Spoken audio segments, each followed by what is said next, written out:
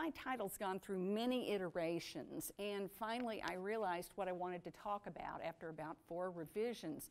Ernest Hemingway, the myth, the man, because the more I have learned about Hemingway, and I read Hemingway a while ago when I was way back in graduate studies at Auburn, Alabama, the more I read, I realized that very quickly after he published The Sun Also Rises, his writing takes place very often in that tension between the myth and the man. You know, who is he? Who does he think he's supposed to be? What does he have to live up to? So I'm looking today at Hemingway as a literary stylist. I'm talking about certain facts from his family background that I think influenced how he wrote. And then I want to conclude by looking at those last years and how difficult and unproductive they were for him, but end on a lighter note than that. Okay, you know so much about Hemingway. I'm sure you've seen this photo on the left, right? That's the one that gets reproduced all the time. Yusuf Karsh, who was one of the most well-known and well-respected photo portraitist of the 20th century, made that in 1957. And that, you know, the silver tones, it's wonderful. I didn't realize until I really got into it. Did you know that Hemingway had this very big scar over his right eye? Because I did not. And I began to see photos of him with this livid scar. And I thought, was that always there? And that was there since 1927. He was with friends in France. They were drinking. He was in an unfamiliar hotel room. At 2 a.m., he went to the bathroom and pulled what he thought was the chain for the toilet, and it was the chain for the skylight. And so the whole thing came down, gave him a very nasty cut. And he was taken to like the Army hospital for it to be sewn up, and they used 9-hole stitches to close this thing. Now, but when he was younger, his editor, Max Perkins, said, we have to edit this out. You know, we have to airbrush this. This can't show up. And as he grew older, it really seemed like something that added a certain kind of, you know, bravado, increased his sense of being this man of action. And but this picture as well, you start to see him in his last years. It's just as Caskey mentioned.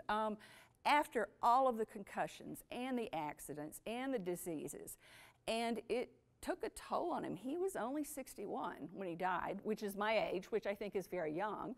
So yeah, I can certainly tell you about that. Let me see, is there anything else?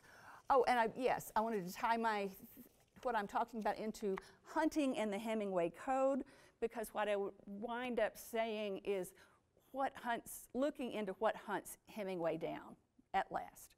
I mean, he's someone who pursues life, who pursues action, a strong, vital man. But what hunts him down at last?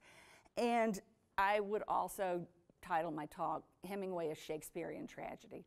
Because if you look at what he started out with and where he went with it and how things ended up, I think it is tragic. Okay, let's take a look at the Hemingway family. Okay. And by this, I mean, here's Ernest. He's 6 years old. Over there is his sister Marceline. She's 14 months older than he. His father was a doctor, Dr. Ed Hemingway. His mother, more about her, Grace Hall Hemingway, big personality. And the children are Sonny, or Madeline, and Ursula. 2 more children will come along many years later. His youngest sister, Carol, and his youngest brother, Lester. So 6 children, big family. Hemingway's father really taught Hemingway how to be at home in the outdoors. He loved it, both of them, and he passed that on to his son. His father very carefully taught him the right way. And I was looking at Caskey's recipes, and I thought, of course they're this detailed, because Hemingway really believed there was a right way to do something and you should master it. So how to clean a horse, you know, how to dress a deer, all of these kinds of things. So this he gets from his father, and his mother and Hemingway, starting when Hemingway's pretty young, butt heads. And his younger sister, Carol, said, you know, of all the six of us, he's the one who's the most like her. She was very dramatic. She came from a well-to-do family. She taught music lessons. She started out as an opera singer. She very much supplemented the family's income. She radiated this kind of warmth, and just as Hemingway did, drew people to her. She didn't do household chores. She didn't cook. His father did. And because her mother said, if you train a woman to work in the kitchen, that's always where she'll end up. So Grace did not do that sort of thing. Hemingway's father organized the kids to do the laundry.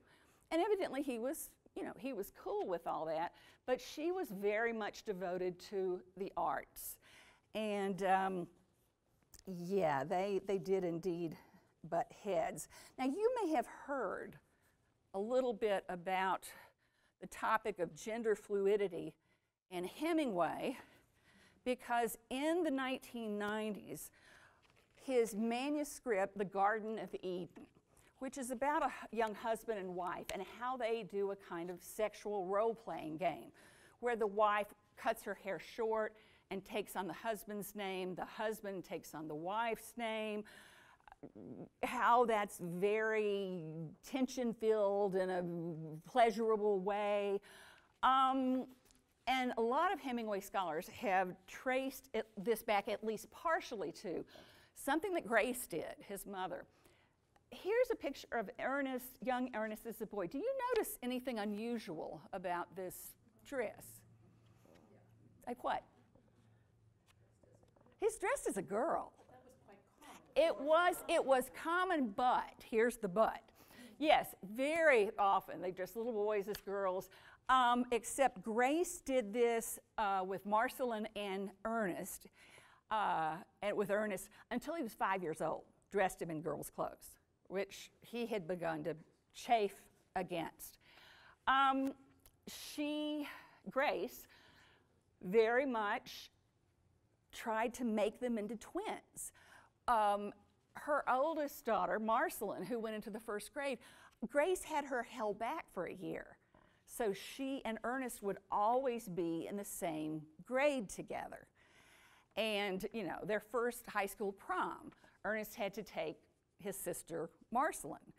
So Ernest, and it's really with his fourth wife, Mary, that he begins to open up in his letters about how enticing he finds this kind of thinking and this role playing. And in his manuscript that was posthumously published, The Garden of Eden, the book is centered around what happens in that gender fluidity.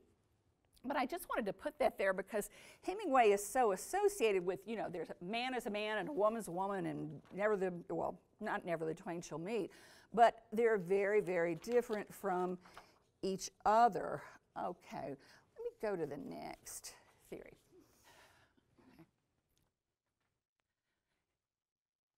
Hemingway worked on his high school newspaper, and his family was very, you know, they were financially well off, and his father had gone to Oberlin, and his father wanted Hemingway to go to Oberlin.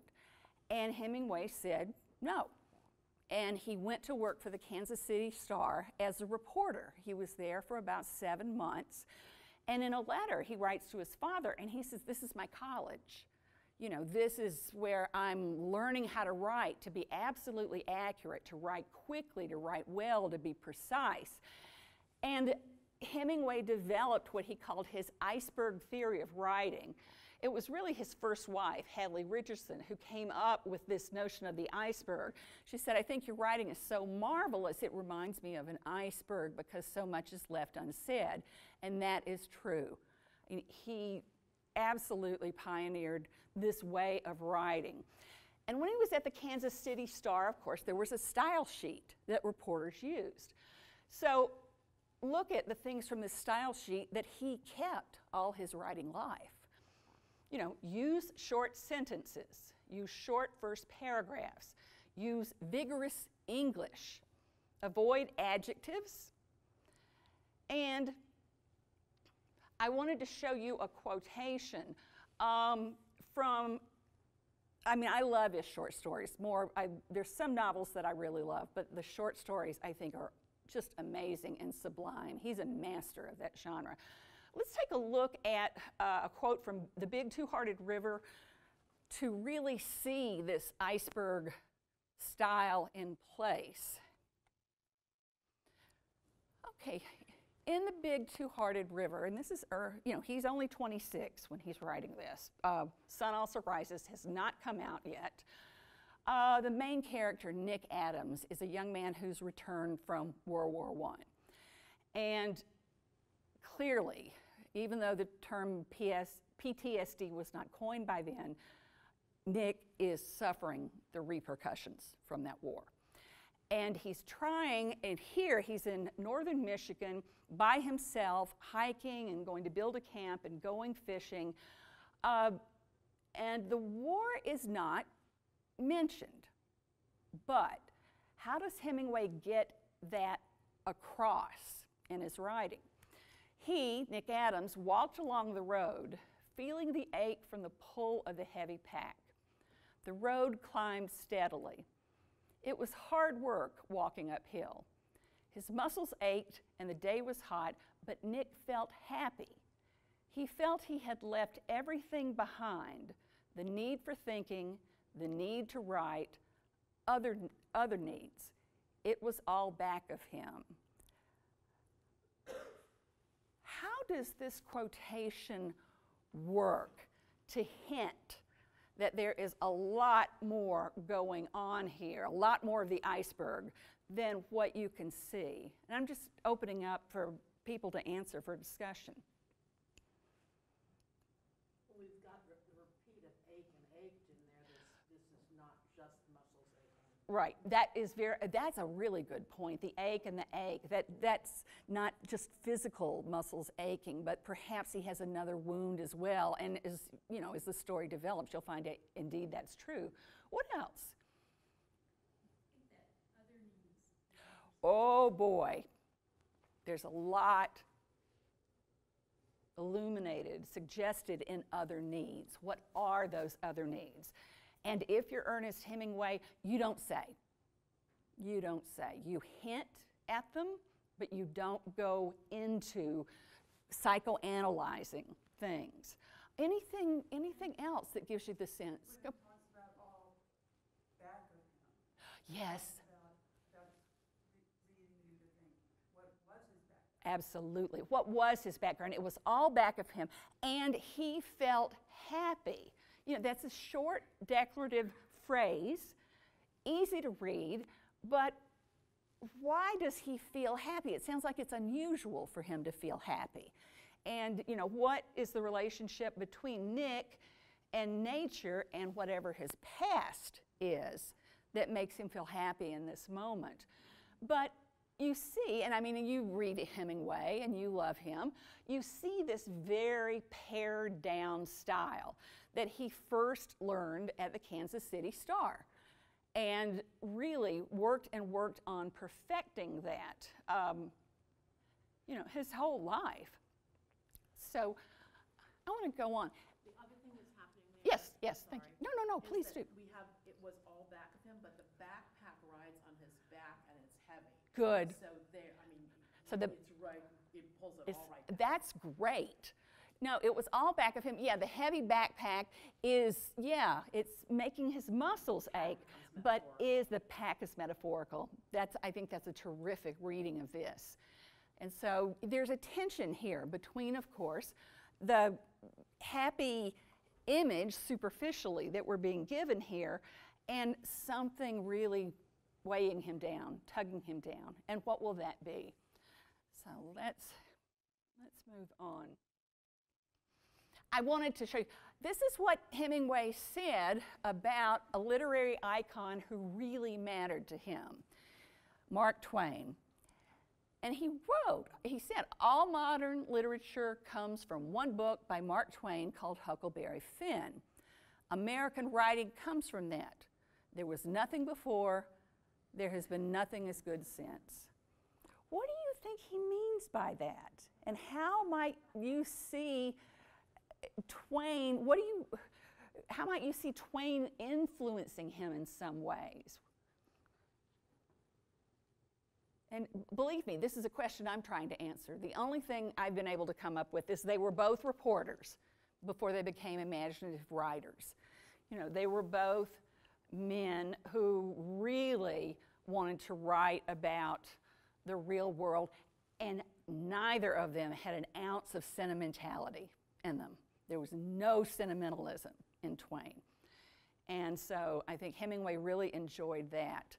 But just to give a little credit where credit is due, let me go on. All right. After working for 7 months at the Kansas City Star as a cub reporter and covering things like murders, gangsters, what was happening in the morgue. I mean, it was a very lurid kind of work that he was doing, and he loved it. But after 7 months, like a lot of young men in his generation, he really wanted to go and fight in World War I. And unfortunately, he had a vision problem in his left eye, as his mother did. So the Army, wouldn't take him. They said, no, you don't pass. We're not going to let you become an Army soldier. And so he joined up with the American Red Cross to become an ambulance driver in Italy. I mean, and they put him right on the front lines. Look at him. I mean, how would you describe how he looks? Drop dead gorgeous, stone cold beauty, yeah. I mean, he is just one of the handsomest men, I've ever laid eyes on. And so he has this these looks that draw people to him. Also, he has this very enthusiastic personality. He gets involved with this and that and the other, and he loves to bring his friends into it. Lots of charisma, lots of warmth. But this is what he looks like as he's going off to war. And his looks are pretty amazing, I think, through most of his life. He was just very attractive. So here he's 17 and goes over, let me skip to the other thing. Mark Twain, and the other, for me to skip back to this, Hemingway as a prose stylist. Hemingway was deliberately experimenting with how English fiction was written, fiction in English was written. And he was part of the larger movement known as modernism. Modernism, as a literary and philosophical movement, really started around the late 19th century in English, in America. And modernism means that you experiment with form. And you look at these paintings by George Braque and by Picasso, and Hemingway and Picasso were friends. And you see what is happening here. I mean, can somebody just give me your impression of one or both of these paintings? And you can imagine that early modernist authors did not receive a warm reception. What are these paintings not like? Let's start there. What's missing? Yeah. They're not representational. I mean, they're not like a really nice snapshot of the world, right? Here, things are broken up into different angles. This newspaper spreads out. This easel is there. There's tension between these elements. But it really, this thing is saying, and modernism really emphasized this again and again, I am a work of art. I am not the real thing. in a representational portrait where the details are perfectly captured, the modernists got tired and said, that really obscures the function of art. And so they flouted it, both in visual artistry and in music and in writing, and Hemingway was a modernist writer. I mean, the experimenting that he was doing, the cutting away and cutting away and cutting away, he is pushing forward the form of American prose. Yes, and he was very good friends with Pablo Picasso. So you see that Hemingway, when he is in Paris and he's surrounded by this expatriate group, Gertrude Stein, John Dos Passos, Picasso, Ezra Pound, James Joyce, he's just in this rich mix of modernist ideas that are happening all around him. And it became a great place for him to be. Let's see. That's it. Okay. Oh, and yes, Joy, that Juan Gris painting on the inside of Death in the Afternoon, yeah, it's lovely, of the bullfighter in the modernist style. I thought that was so wonderful to see. In terms of his literary influences when he was in Paris, one that many people don't hear much about is how much Gertrude Stein meant to him as a mentor. Now, Stein is really an experimental writer. If you have read her writing, she doesn't like to use any punctuation. She doesn't capitalize things. You know, she uses repetition a lot. I mean, she's tough.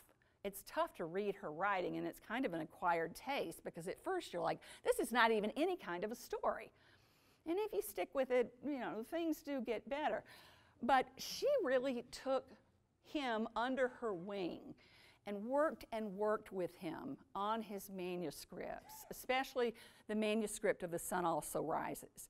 And even more than he had pared it down, she pared it down more and more and more and more. So the Hemingway style actually comes, at least part of it, from his interaction with other people like Gertrude Stein.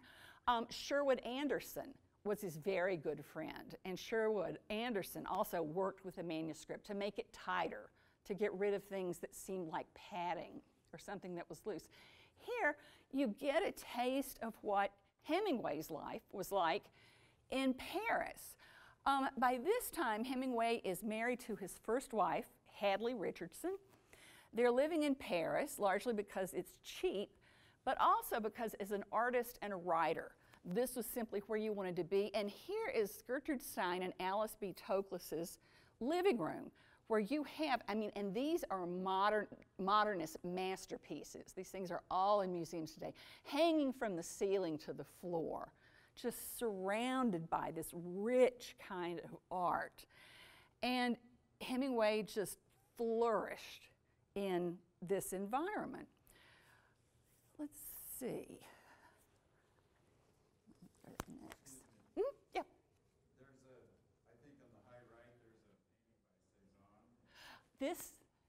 This one? I'm not sure, but I think it is, but Hemingway refers to wanting to write like Cezanne. Oh, wow. Did he also refer to Rock and Yes. Picasso in those manners? Exactly. He said that he wanted to write like Cubist artists. And so I know that's a quote that I'm familiar with. I didn't know about the Cezanne. Thank you. But of course, I mean, he's pulling all of this in and saying, you know, well, what kind of artist can I be? So he's very affected by these things. Like many,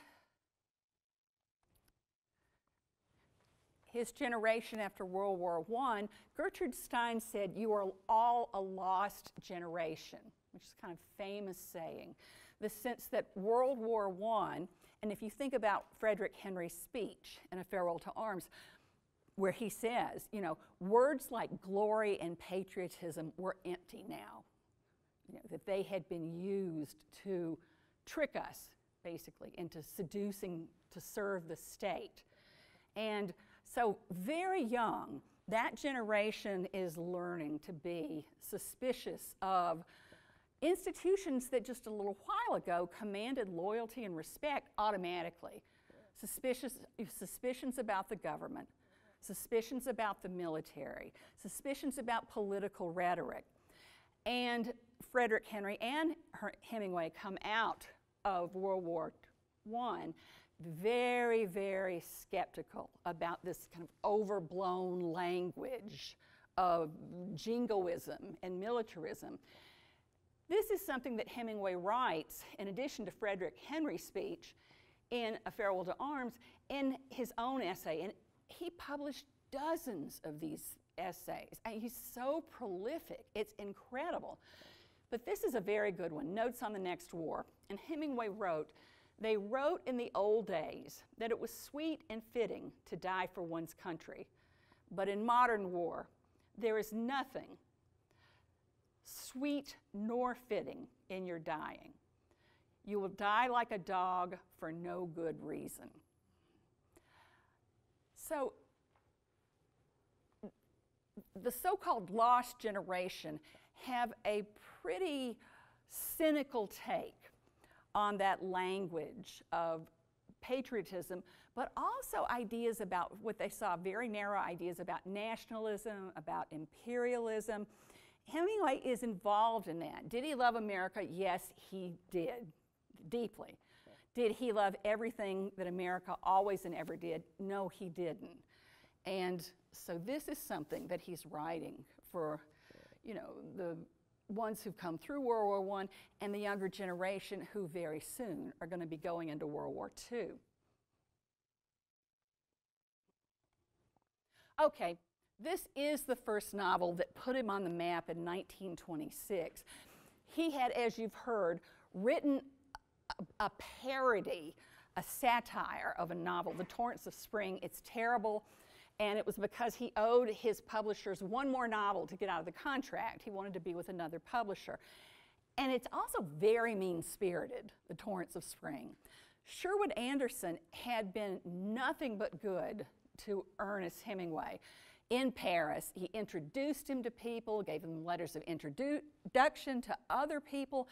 And this, The Torrents of Spring, mocks the book that Anderson had just written. And there's a very squeamish letter from Hemingway to Anderson, whom he knew well, saying, "Oh, I felt like I had to point out that you were writing badly, that as an author, it was my duty to write this book and to show everyone, you know, that you really had gone off the track." And it's like, no, this is mean-spirited. You know, this is vicious. This is biting the hand that feeds you. And Hemingway would do that again and again in his life. There would be someone who materially helped him, and he would turn around and skewer them. And his friend F. Scott Fitzgerald is a notable representation of that. Fitzgerald and Sherwood Anderson were essential in getting this novel published. Fitzgerald took it to Max Perkins, his editor in New York, and said, "You've got to read this, you've got to publish it, it's really amazing." Same thing, Anderson was just very, very influential. But it's fascinating to me that in the first really powerful novel that Hemingway publishes, the hero, the protagonist, Jake Barnes, he's been castrated. No, he hasn't. He hasn't? No. What is it? What is it? He was very adamant about the fact that Barnes had been mutilated. Mutilated. Castrated. Okay. In other words, he kept his cojones, Yes. but he lost the equipment for delivering his masculinity. Okay, got that. That's Okay. why Barnes looks in the mirror and goes, "What a funny place to be wounded," you know. So it's not that he's. Someone once compared Barnes to the steers in Pamplona, and Hemingway went ballistic. Oh. He said he is not castrated. He has been mutilated, I but he didn't. still maintains his masculinity. I stand corrected. Thank you for pointing that out. Why? He is impotent because there's a lot of sexual. Yeah, yeah. Between Jake and Lady Brett, there's a, you know, you think, oh, they are so suited to each other. The urge is there, but the ability is not. Okay, yeah, yeah. I wonder why he did that. And I don't know, hiding the secret answer. In his first novel about World War I, why he has Barnes wounded in his manly parts. Go ahead, Kasky. So, I think that Thomas Frank did the Paris Review when he interviewed him, and he got all fizzy about it. But he said he had seen in the hospital in World War I, in Italy, some cases Okay, of having okay. pornography. So this was a, Even if Barnes had been castrated, he would not have had sexual urges towards Lady Brett. right, Because he would not have had testosterone anymore. right, right. So And the he does. tragedy is, he still had the testosterone, but You the can't rest do of it was anything. gone. Right. I mean, what a legacy for war to leave a man with. You know, if you want to point out the kind of the hideous legacy of war, that's certainly one way to do it. And, I mean, I have kind of a love-hate relationship with Hemingway. I really love the way he writes as a prose stylist. I really have a problem with his women characters, because Hemingway's women tend to be one of two types. The bitch goddess, and Lady Brett Ashley is the first one that turns up in his first novel, and she is emasculating. I mean, she is cold, and she's heartless, and she is not warm and tender in any way at all. In the relationship she has, because she's attracted to Jake Barnes, she seems to carry some of the masculinity there. But Hemingway's women typically fell into one of two camps. They were bitch goddesses or they were angels. So if you look at Pilar in For Whom the Bell Tolls, if you look at Catherine Barclay in A Farewell to Arms, these are women who are pliable, who never get angry at their man, who will do whatever he wants. They're sweet, they're kind. And at one point, well, Hemingway began to get criticism on this for, like, really, let me go to the next slide. Here. This is Agnes von Kurowski.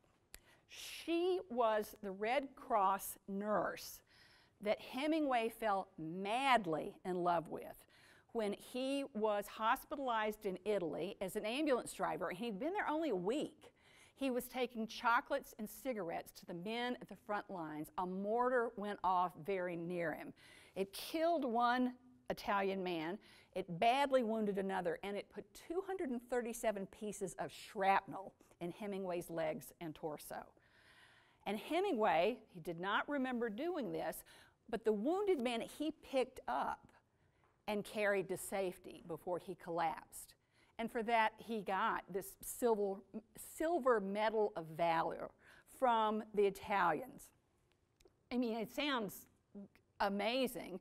And over the years, as Hemingway would retell the story, he'd be carrying the man like 300 yards. You know, I mean, that would get bigger and bigger. But he did do this very heroic thing.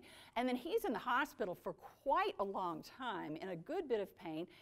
And Agnes is about, I think she's 9 years older than he. But he just falls for her completely. And they begin an affair. In the letters back and forth between them, you can tell that he is smitten. And she will call him like little pet nicknames, but she doesn't respond with that kind of ardor, you know. I mean, she's like, you're a kid, you know. But this goes on for many, many months. Hemingway thinks he's going to marry Agnes. It's that serious. And the Catherine Barclay, the character in A Farewell to Arms, is absolutely modeled on Agnes. That's where that portrait comes from. This is a famous quotation from Hemingway's writing. If people bring so much courage to this world, the world has to kill them or to break them. So of course it kills them.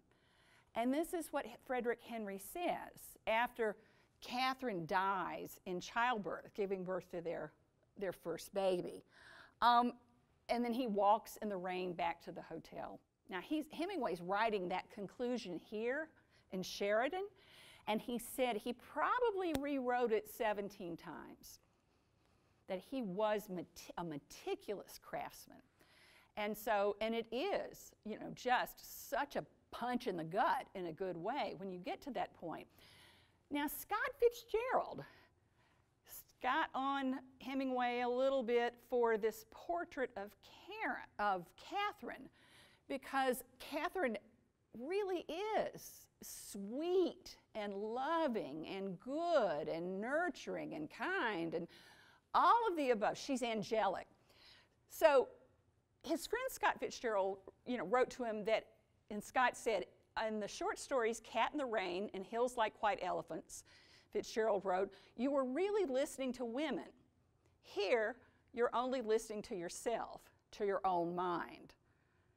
And Hemingway made a little annotation in the margin of the letter and said, kiss my ass, Ernest Hemingway. Now, Hemingway had trouble taking criticism from most people. He was very competitive. And Scott Fitzgerald's The Great Gatsby comes out in 1925.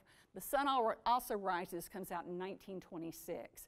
And so he was in that group of young writers, and he and Scott have a very troubled friendship, characterized mostly by Hemingway bullying him. Scott seemed to worship Hemingway, and Hemingway would often dismiss him and tell stories about Scott's small manly parts, to try to put that as delicately as I can. Scott's wife Zelda did not like Hemingway. They hated each other on first sight. And what Zelda said is, nobody is that manly. She saw it as a performance. And Virginia Woolf said much the same thing, that Hemingway has a kind of self-conscious masculinity, that he feels like he needs to be on stage performing this, macho character again and again and again. And as his life goes on, his fans demand that, and his celebrity also pushes him to keep living up to this male ideal.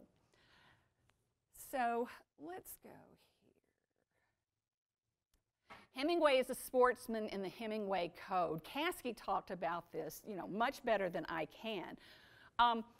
But this was essential to both Hemingway's enjoyment. He really loved to fish and to hunt, to deep sea fish, all of this. And there are so many pictures of him. Here he is with I think that's a sailfish. Marlin. I was going to say marlin or sailfish. Thank you, marlin. He's in Key West. He just looks, he's grinning. I mean, he's defeated this enormous fish, right? And here he's on an African safari. He's killed a lion. So these things get picked up in the press, again and again and again. And Hemingway did indeed have kind of an unspoken but a very clear code by which he lived and by which his heroes lived. And it included behaviors like this. A man must be physically brave. He must be unafraid of risk. And mentioned this a little bit before, a man must know precisely the right way to do a task, whether it's bringing in a trout from a river, fighting a bull, shooting a lion, landing huge sailfish or marlin from deep sea fishing, that there's a right way to go about these things. And real men know the best way, the right way. There's honor in knowing those kinds of details. A real man, of course, is stoic.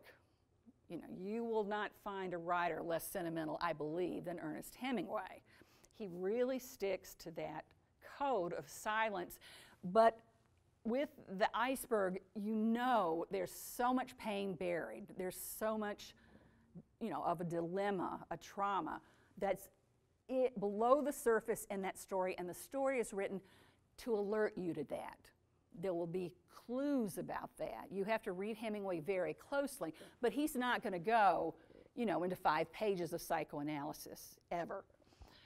A man should have a personal sense of honor that he never violates, whether he is in an emergency situation, whether he's in war, no matter what kind of stresses he's under. He's not cowardly, for one thing. He doesn't take the easy way out. And Hemingway very much believed that a man should be a man's man. You know, there's, at least in most of his writing, there's a sharp divide between men and women, mostly. Where, you know, men go out with other men and they do a lot of drinking and they have a great camaraderie. By the time Hemingway had moved to Key West with his second wife, Pauline Pfeiffer, because her uncle had bought the Key West place for them, he started to develop an entourage. He just males that loved to be around him. And this, I'll talk about this in just a moment, but in this biography, and this is a great biography, a point that Mary Dearborn makes is that as he grew older, he would have this group, and that in a lot of ways they were really enablers. They would never criticize him. You know, they would never say, oh, this is really, your writing's getting really flabby here. That thing that you said was just vicious and cutting. No, he was, and that's when this started. But he loved this. One of the times, I'll talk about his traumatic brain injuries in just a second, but one of the times that one of the many times, that he gave himself a concussion, he was with all these guys out on Pilar, the boat. And his third wife was Martha Gellhorn. She was a war correspondent. And Martha Gellhorn said, you know, Hemingway said, I'm out patrolling for Nazi submarines. And Gellhorn said, he's out there getting drunk with his buddies. You know, there's all kinds of weapons on the boat and everything. And so on one of these occasions, Hemingway is fishing and he lands a great big shark. So he pulls this thing in and it's thrashing and thrashing and thrashing. And Hemingway says, you know, well, this is how you take care of that. And he pulls out a pistol and he's going to shoot the shark twice. Bam, bam. Do you know what he does? Shoots himself in the legs. You know, that's where the bullets go. He's so drunk, he shoots himself in his legs. And another concussion happens on the boat. He slips and smashes his head. So this is a wild, rough, very manly kind of life that Hemingway is living. And it certainly reinforces his image as this super masculine writer. And as time goes on, it starts to take a toll. So let's go to that. You know this. Yes, I wanted to focus on this since we're in Sheridan. The Wine of Wyoming. Or it's actually, I think, Wine of Wyoming. I don't think the is in it. When this story appeared, it's after he had spent a good bit of time in Sheridan. And he wrote to Max Perkins and he says, I want to write a different kind of story. This is not a story about bullfighting. It's not about killers. It's not about violence. The unnamed narrator is here in Sheridan, and he is at they're Swiss, because they speak French. Whatever, yeah, I mean, this couple, Madame Fontaine and her husband, have moved to America, and it's prohibition, and they make beer and wine, really good homemade beer and wine. And as the story opens, the narrator is sitting and it's on the sunny patio. It's beautiful. He can look out across the plains. He can see the mountains. I mean, it's about as far from the world of a clean, well-lighted place that you can get in that opening. But as the story goes on, you realize, and there's, you know, certainly the story lets you know, that this is located on a dry, dusty plain. The narrator can see the mountains, but they're far away. And if you know Hemingway, you, as a Hemingway character, you don't want to be on a dry, dusty plain. Bad things happen there. You know, the mountains, that's where there's some real refuge and sanctuary. So the narrator speaks some French, and they converse, and one of the things they talk about in the short story shows are these Americans who come up, like very coarse, these guys, they're already drunk, and they're saying, you know, give me some beer, give me some wine. And Madame Fontaine says, oh, no, no, no, we're all out. She gave Hemingway, she gives the narrator the beer, but Hemingway and the narrator are really close. There's a whole discussion about America. In the story, the two presidential candidates are Alfred Smith and Herbert Hoover. So the narrator and the Fontaines are very interested in Alfred Smith, the Democrat, being elected. And one of the things that the narrator says, and it turns out to be true, is Americans won't vote for a Catholic. There's so much discrimination against Catholicism and against the Fontaines as well.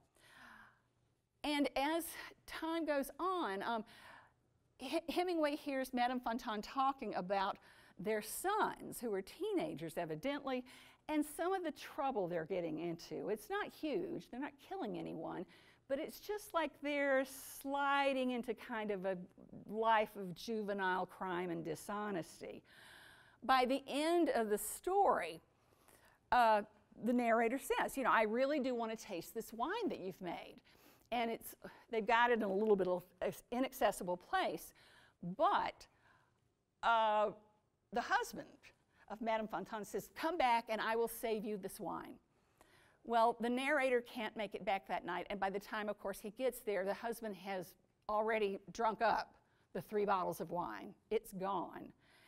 And the narrator feels, you know, this sense of real disappointment, and at the end, they're saying these social niceties to each other. I know you know this far better than I. And the narrator says, I'm going to, you know, come back and see you, and the husband is embarrassed. I'm so sorry, you have to come back. We have this wine. And you know, as you're reading the end, he's never coming back. You know, the narrator never gets to taste the wine of Wyoming. And there's such a sense of disappointment in that story. There seems like such a promise at the opening with the sunlight and the beauty of the mountains, and then things just really, really do deteriorate and decay. And yes, did anyone know the Monsinis, Charles and Alice, who were here or where they're? You did? What, please tell me something about them. Their descendants are here. Where did they, do you know where this house is that he's writing about? Cool. I don't know. Wow. That is so, I want to see it, I want to see it, I want to see it. Okay, yeah. All right. Skipping on. Hemingway is turning out short stories, novels, magazine articles.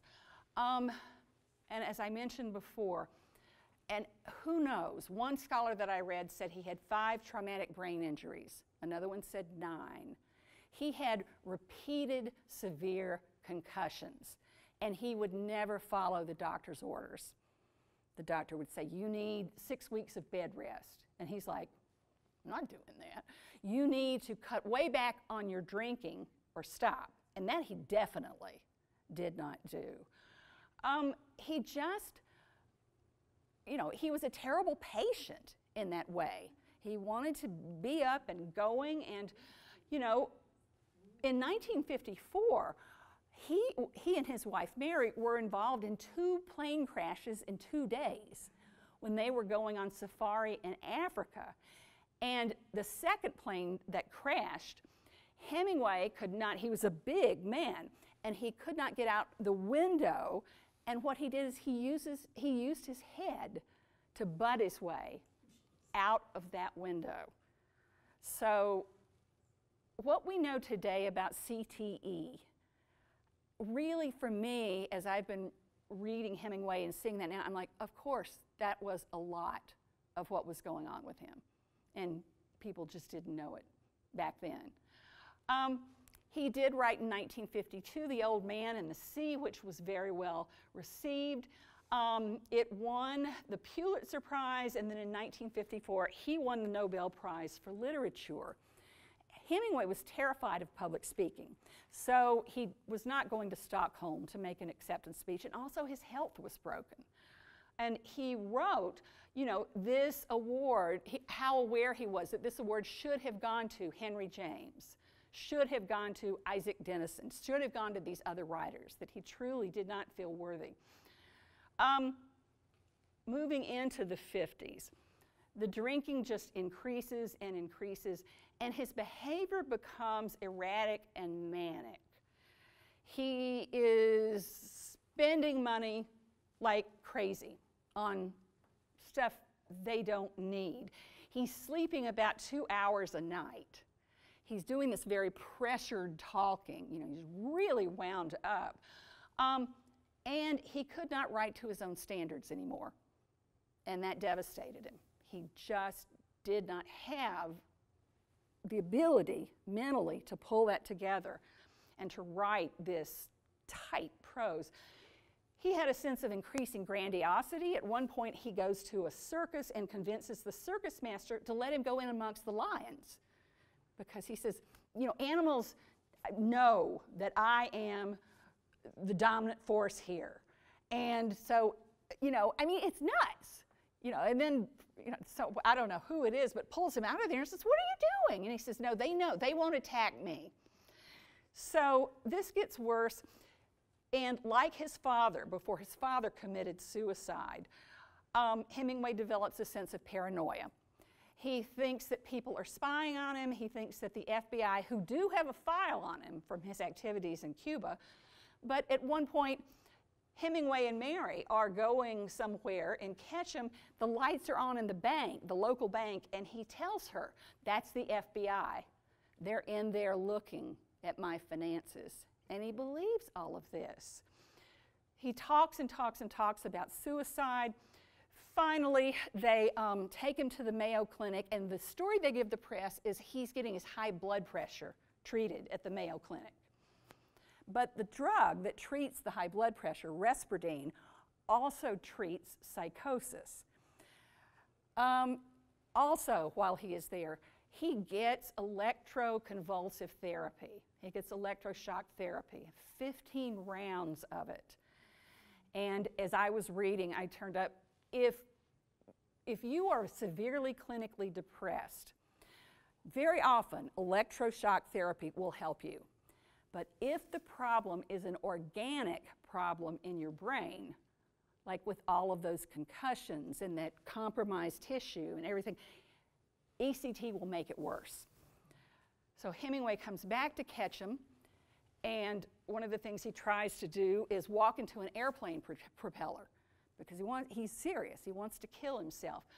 And then he gets worse again. They take him back to the Mayo Clinic and bring him back again. And finally, on July 2nd, and this is 18 days before his birthday, he gets his shotgun out of the cabinet and, you know, shoots himself up through here. You know, he commits suicide. And most of his friends aren't surprised to hear it based on the way he's been, you know, been acting and the things he's been saying. And he couldn't live up to that myth anymore. He couldn't be Ernest Hemingway, you know, the celebrity, the legend, and he could not accept how out of control he felt in terms of his life. I don't want to end on that note. Hemingway has been a remarkable influence on later generations of writers, people like Jack Kerouac, like J.D. Salinger, if you've read Catcher in the Rye. Today, I think the writer who most represents Hemingway's style and thinking is Cormac McCarthy, whom I think is wonderful, but very hard and brutal and unsentimental. So Hemingway's still with us. And before I stop, I just want to let you know, this biography really influenced what I'm saying. Ernest Hemingway by Mary V. Dearborn. She is the only woman to write a biography of Hemingway. This came out last year, and it's gotten rave reviews, justifiably so. So this is the book I'd recommend. But thank you very much. Could you repeat the name of the family that made the wine? The Monsinis, M-O-N-C-I-N-I. The Monsinis. Lived on Valvis. Mm-hmm. It's not the Mancini's. Yeah. Any other questions? Yes, Yeah. question about Ernest Hemingway's relationship with his children. Yes. Because it was very dysfunctional. Yes. And did it really fall apart during these last years? Yes, it did. He had one son, John, with Hadley, his first wife, and with Pauline Pfeiffer, who was as different as Hadley as someone could be. Pauline was very sophisticated. He had two sons, Patrick and Gregory. But on the one hand, if the boys needed money, he would send that. And then on the other, he would really pick at them in the letters. When are you going to make something of yourself? You're just wasting your life away. You're a nobody. You're a nothing. So it was hard. He was a hard father to have. And by the end, while certainly the sons loved him, they weren't especially close to him. Yeah. Gregory, when his mother died, Hemingway blamed Gregory. Yes. Gregory became a transvestite. He was a cross-dresser. Transsexual. Did he have the surgery? Oh, that's right. Yes, he did. Yes, he did. That slipped my mind. But that idea that Ernest Hemingway's son is a transsexual, is just sort of shocking to so many people. But when Hemingway, at 10 years old, Gregory was in the lingerie drawer of, I think it was Mary Hemingway, and he's rubbing the soft lingerie on his face, and Hemingway catches him at it. And all he says to his son, whom they nicknamed Giggy, they said, "We come from a strange tribe, Diggy. No punishment other than that." Okay, we're done. Thank you.